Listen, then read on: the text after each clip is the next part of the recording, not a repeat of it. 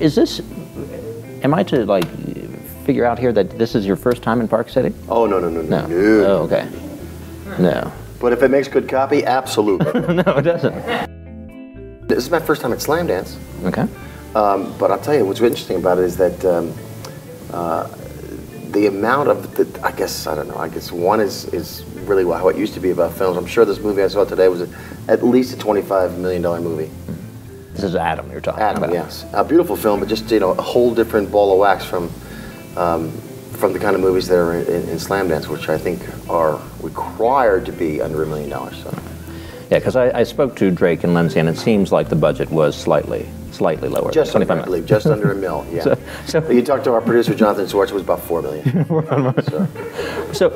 So you are a man of great credits behind. You've done wonderful stuff. How do you get roped into something like that? It's love of what the script was, and a personal phone call from Matthew Lillard. And since I played his father before in another movie, I thought it was so much fun to work with this talented guy. So I thought, absolutely. And the irony of it was I wasn't even available. I was doing another movie at the time, but I had this little window, and they worked it out, making movies. So do you look at those bigger budgeted films as like, take the money and just come back and do these little films that you want to do, or it's just quality script is always the winner? Well, we always go for the script, but at the same time, when you need a payday, and we all do because we want to raise our families and provide for our families, you need to say yes, and we know that these films are going to get made anyway. So you'd rather say absolutely, so I can make a little chunk and then put that away, and then go do what your heart desires. And this particular movie, Spooner, has been blessed with the stamp of approval by the Los Angeles Times, and this Kenneth Turan is really, he couldn't have said a nicer thing, calling it the sleeper of the whole sleeper hit, not sleeper. Yeah, that's a very good distinction there. Sleeper hit, exactly. So we're hoping from his lips to God's ears. Right, and he's one of the last remaining credible critics in my mind. So that is great news. He carries a lot of weight, that's for sure. Yeah. That's good.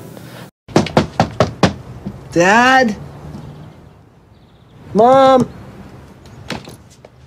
I see you guys.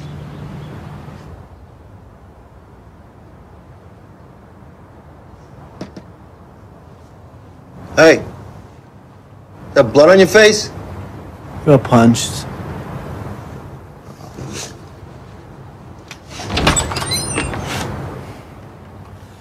What, did you hit him back? No. So what are you doing here, son? I don't know. I totally screwed things up with Rose. Oh, hell. That's too bad. I liked her. She was pretty perfect.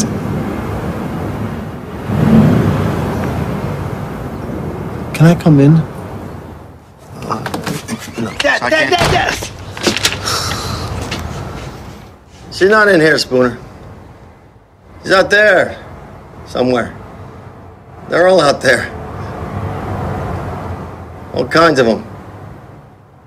I like the rose kind. Good.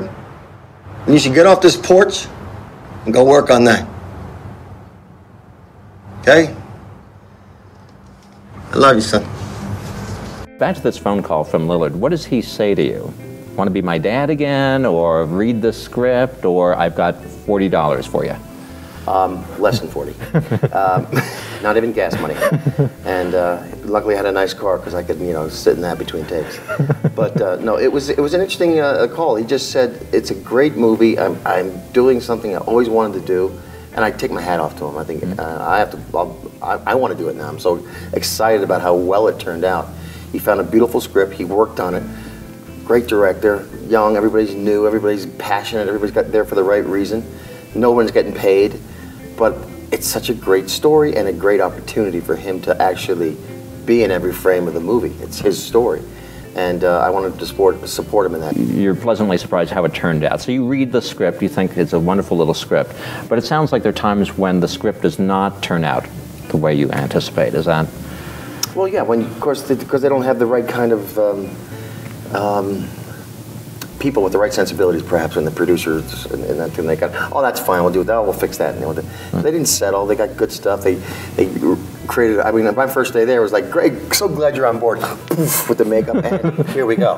Right. And some of we ad-libbed. It was fun. It was, people were working in the crew.